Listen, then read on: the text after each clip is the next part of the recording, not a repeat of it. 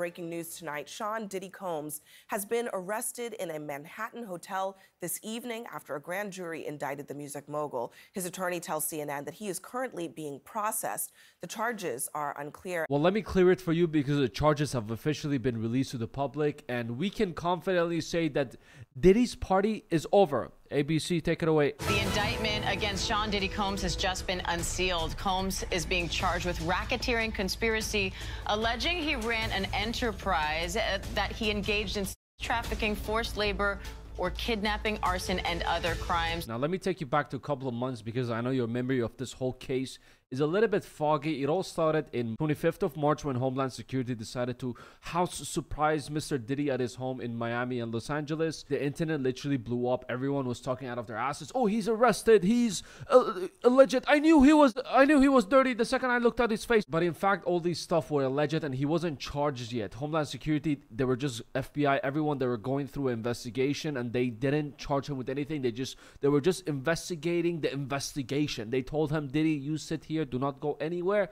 We're just checking for the things you have been alleged for. You're not being charged, you're not being arrested. This is just we just need to confirm if it is true or not. And Diddy has been very popular in the past 20 years ish, so for having a lot of cases, lawsuits towards him for assaulting ex-girlfriends, producers, Medusas, everything. There's so many allegations and cases that I cannot go through. And his response to all the allegations and all the lawsuits over the past couple of years and all the new victims who were just stepping forward, accusing him of very horrible things, his response was like, they're all haters. They hate me because they ain't me. They want to take me down because I am him. The lawyer and him himself said that I would never hurt a fly. I never touched Casey, which is an ex-wife, in any, harmful way. She's lying because she wants my money. And then shata, the internet was hit with a CCTV footage of Diddy dragging his ex-wife like a backpack on the floor. Just like when I got caught at 8 years old stealing a pack of gum and the security guard accused me of stealing and I told him, I never did it. I would never ever do it. How dare you? And then he hit me with the CCTV footage. There is nothing to say. There is nothing to do because you are screwed. In Diddy's case, he made a very horrible apology video, but in my case, I started crying because I wasn't afraid of the CCTV footage or the security guard. I was afraid of my mom's flip-flops, my mom's chapals. I was fucked up. I mean, I hit rock bottom. My behavior on that video is inexcusable. I take full responsibility for my actions in that video. And after that, obviously, the investigations were still going on, and Diddy decided to, for him to cooperate with everyone, that he's act like he's not guilty. According to his lawyer, Sean Diddy Combs is a music icon, self-made entrepreneur, loving family man, unproven philanthropist who has spent the last 30 years building an empire, adoring his children, and working to uplift the black community. He's an imperfect person, but he's not a criminal. His lawyer said that to his credit, Mr. Combs has been nothing but cooperate with this investigation, and he voluntarily relocated to New York last week in anticipation of these charges. These are the acts of an innocent man with nothing to hide, and he looks forward to clearing his name in court. Well, I hate to break it to you, Mr. Doctor, but after raiding his house again, these are the shit that they found. FBI seized narcotics and over 1,000 bottles of both baby oil lubricate. It was a full experience Diddy party. 3 AR-15s, and they raided Diddy's home in Miami and Los Angeles homes. Now, 30 minutes before his arrest, Diddy was chilling with some fans on the street, and then boom, FBI, everyone, they raided the hotel that he was staying on in Manhattan, and they decided to take him in. Now, the U.S. Attorney of New York posted this on their Twitter, saying, earlier this evening, federal agents arrested Sean Combs, aka Diddy, based on sealed indictment. And obviously, after months of investigation, they're not just gonna go because they suspected something. It's a 50-50 chance. I believe there's a very hard proof according to these three. These are very big federal charges that is coming his way. They 100% have solid proof of the whole thing with the shakalaka boom boom trafficking, which was alleged, but now they arrested him and they charged them with this. And also, I wanted to talk about the racketeering charges. If you don't know what racketeering means, do not worry. I didn't know it at first. I had to search it up, but this is what it means. Making money from illegal activities such as threatening people or selling worthless, immoral, or illegal goods or services. So if you haven't read the court documents and done any of the other research on this guy, this producer he worked with named Lil Rod brought this lawsuit against him.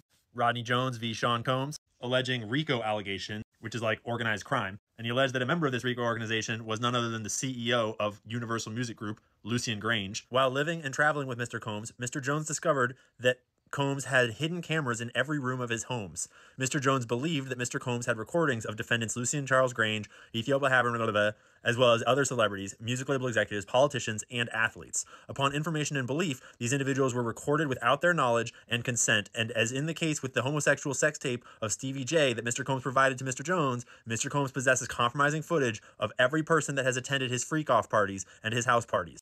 Upon information and belief, due to this treasure trove of evidence he has in his possession, Mr. Combs believes that he is above the law and is untouchable. Basically, everyone at Diddy's party were on a leash, literally and non-literally as well. Not only that, according to this whole document of the lawsuit that the Mr. Producer was bringing against Mr. Combs, according to him, Diddy used to promise people top, producer award of the year. I will make you the best in the industry, or if you're not the best, do not worry. I have connections inside and I'm going to give you the award either way for the best producer, I don't know, celebrity, director, music award, whatever it is. And all you have to do to receive that award of the year is shakalaka boom boom. I know you're straight, but I need you to shakalaka boom boom with another man, and I will be secretly recording you to use as blackmail to blackmail you and the other person who's involved in this shakalaka boom boom session. Mr. Combs, Diddy, went so far as to share a video of Stevie J penetrating a Caucasian male without a condom. This was done to ease Mr. Jones's anxiety concerning homosexuality.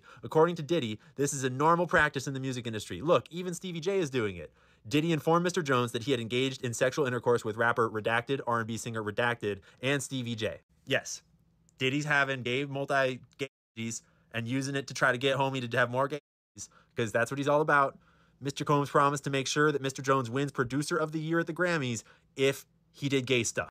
So A, Diddy is claiming that he has the power and leverage to get some random dude to win Producer of the Year at the Grammys, and he's leveraging that to get gays and blackmail from that gay. I swear to God, Hollywood, all these famous bubble groups that these famous celebrities hang out are, they're into some creepy shit. But if you're watching this and in the future, just in case you get popular and you enter this whole celebrity Hollywood type of circles, just in case you come across someone like Diddy and they tell you if you want to get the music award, they promise you something and they say all you have to do is give Gaga to this person. Tell them, how about this? You teach me how to do it, you show me how to do it, then I will do it. And the second they start doing it, shut up! Now you will 100% receive that award and you don't have to give gagas to anyone. You're welcome. Now we can go on for days with these lawsuits. There's just so many of them that I'm just showing you the important ones. Maybe I missed one or two, but all you need to know is the 3 main charges that he's being charged with, which, we discussed at the beginning of his video. His lawyer also said that we are disappointed with the decision to pursue that we believe is an unjust prosecution of Mr. Combs by the U.S. Attorney's Office. Combs' attorney, Mark Agnelilifilo, has said that the rapper is planning on pleading not guilty. So according to his lawyer, he's not going to plead guilty with all the baby oil and ARs and all this other shit they found, and the accusations and the charges they're bringing against them. It's going to be a very interesting case to see what's going on. If anything comes my way, I'll make sure to share it with you. But so far, Diddy's party is over, locked up. The door is locked, closed. The key is thrown out of Epstein Island in the middle of the ocean. Well, let me know your thoughts in the comments below. Make sure to like the video, subscribe. You know what to do if you enjoyed it. Take it easy. I'll see you at the next one.